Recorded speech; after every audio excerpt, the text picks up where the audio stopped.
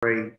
Just to sharing on the last two verses of Daniel chapter 1 in the morning, and just trying to look at God gave them 10 times what the other people have. And that's just, I know when God does a thing, he does it. God does not do things in small measure.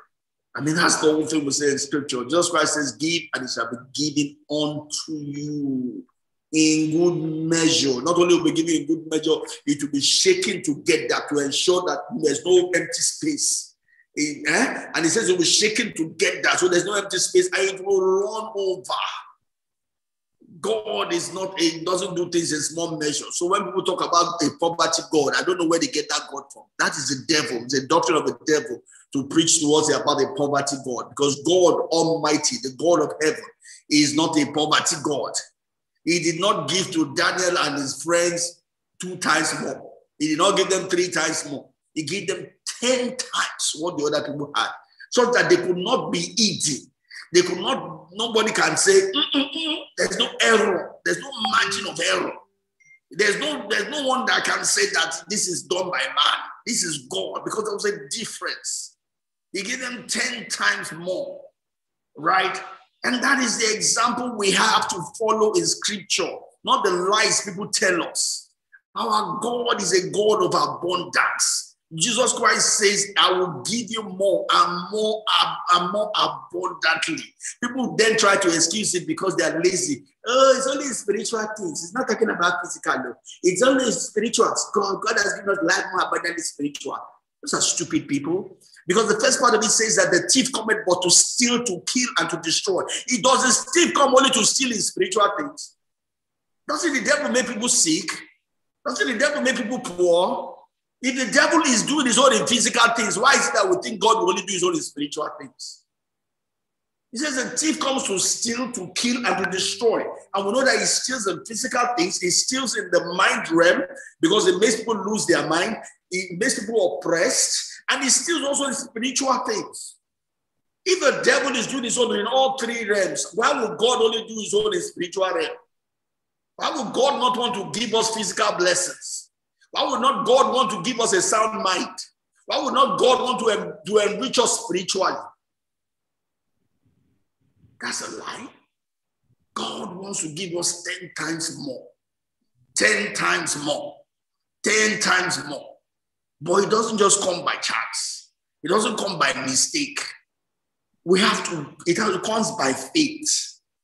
That you believe that God exists. And you allow that existence of God to overwhelm your person, to overwhelm your mind, to overwhelm your physical body. The Bible says, if that same spirit that dwells in Christ Jesus dwells in our mortal body, it will give it life, to overwhelm your spirit. The reality of God, in the fullness of its existence has to overwhelm us. It has to overwhelm the way we think, the way we act, the way we carry ourselves. That's the only time we can get the reward. It says, he that comes to God must believe that he is, and he's a rewarder. He is, and he's a rewarder. And I see God even in small things in my life. I'm here, my children are away in the US. Right, they're in colleges where they stay in hostel or in apartments where the people they stay with are not Christians. They are not people they know.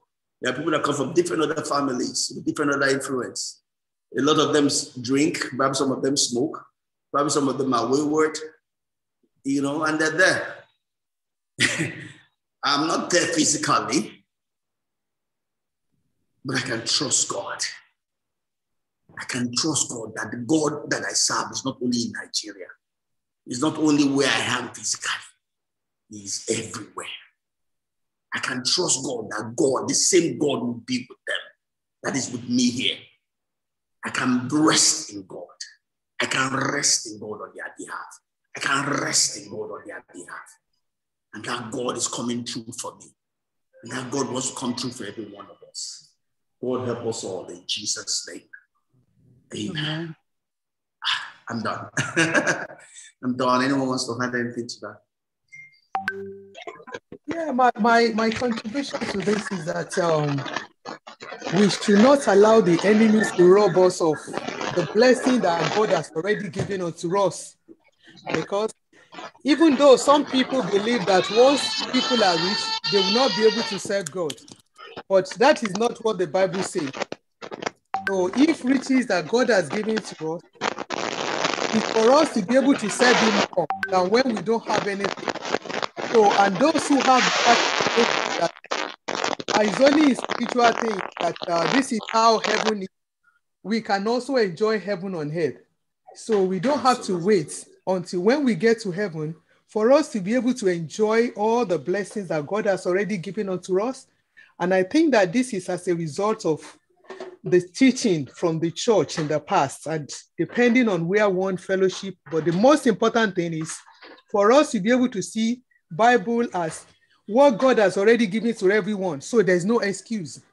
Anything that anybody is teaching, that the Bible is not say that when you have money, when you have good health, when you have all these things, that goes to show that you are not really serving God, because God has to test you. God has to do this. God has to do that. So in the process of that, people are not actually taking up responsibility on how they will develop themselves. Even when it comes into area of finances, you see different teachings and different kind of this. I see some of the people sitting in those churches, if you tell them this, they said, oh no, come to think of it, rapture can happen anytime. And some people that, oh, you know what? See, when you lay down all these things, you lay treasure on earth and all that, you need to put it in heaven and every other. But you begin to wonder, these are people who has been talking about the rapture. We know rapture is going to take place, but rapture hasn't taken place. And some of them, They have missed opportunities. And that is why we have to learn from the mistake of those of them cannot go back and actually bring back the hand of the clock and make it happen again, because maybe some of them, some opportunities have lost, age is no longer on their side and things like that. But on our own time, I believe that as children of God, like you mentioned, as parents, you have done your part, you pray for them, wherever they go, they are in the hands of God. Irrespective of, you have done good to other people's children. So, and that is part of what God does. When we do, he said he's a rewarder. Anything that we do, we need to be careful, because the reward will come. It's not only monetary value. If you see somebody's child that is doing something wrong, you try to correct, you try to mentor, you do all those things, because you don't know that you are sowing a seed for in the future. Now the children are there now. Nobody is there to watch over them, but God is watching over them. Amen. And that is why parents who have this fear and who worry about, so, you know, I'm not there, my children, I'm just this, and this is the kind of world that we are in. God knew that this is going to happen. A time is going to come. You cannot be there all the time with them, and leave everything into the hands of God, and God will definitely perfect all that concerns them. That's my contribution to this. Amen, amen. Thank you very much. Thank you very much. I appreciate every word that you said. And it's so true, so true. A lot of pastors, GOs have deceived us. You know, the funny thing is that they were becoming rich while the members were poor. You know, I mean, I left school in 1990, and there are a lot of people that expected Jesus to come back a year, and they did not concentrate on their schoolwork. Some people even left school without graduating. You know, a lot of them are regretting it today. That's 32 years ago.